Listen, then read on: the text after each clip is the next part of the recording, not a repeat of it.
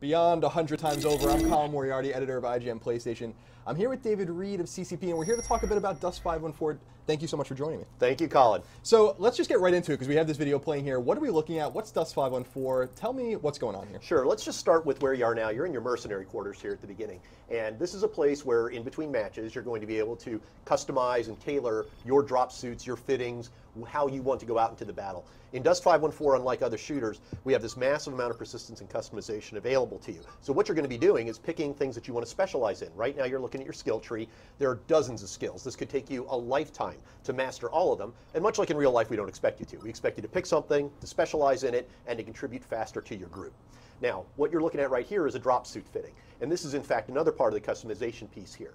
Over here on the left, you're looking at all these items that you've got access to and how to plug different modules into your drop suit, the suit of armor that you're wearing into combat. Drop suits and their configurations, they have different amounts of power, different amounts of CPU required, and you need to fit those things in particular. So when something comes up and says it's an invalid fitting, you're trying to juice it too hard beyond either what the capabilities of the equipment are or what your own skills will allow you to do. Part of what happens in Dust is if you pick up a suit of armor or try to drive a vehicle that you're not really trained well to do, it's going to end badly for you. So just like in real life, don't drive a tank if you haven't been trained on that tank yet. So we do have some of that in Dust as well. And part of what we're seeing in the beta right now is we're watching people go through these processes, and we are hearing feedback about how to make this a little clearer for people and to tighten that up. And so that is very much our focus in the coming weeks here, is working deeply in the UX and the UI for the gamer so they can quickly make some decisions here. But what you'll see here is you actually are literally right now, in this case, customizing your own tank. And when you're out there on the battlefields in Dust 514 and you call in for a tank, you are calling your tank. This is a tank that you've put the time into building. It's a tank that you've put different customizations together for the way you want to fight on the battlefield. If that tank blows up, you're losing one of your tanks. This isn't some Candyland where tanks just spawn magically just because you happen to be on the battlefield. These things all are items that you've put into.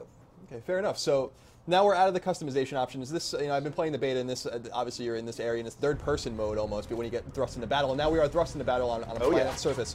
So what are we seeing here? I mean, it looks kind of like a typical shooter, but it's certainly not. Exactly. Explain the finer points. Yeah, I mean, what you're seeing here is moment-to-moment gameplay that is very familiar to you if you are a first-person shooter player of a Call of Duty or a Battlefield, something with that, large, massive multiplayer thing that happens after your single-player campaign. We jokingly refer to that at CCP as the interactive video practice mode of most of these first-person shooters, because at the end of the day, most people play through the campaign in a way to learn how to play in multiplayer, and that's where they spend the bulk of their time.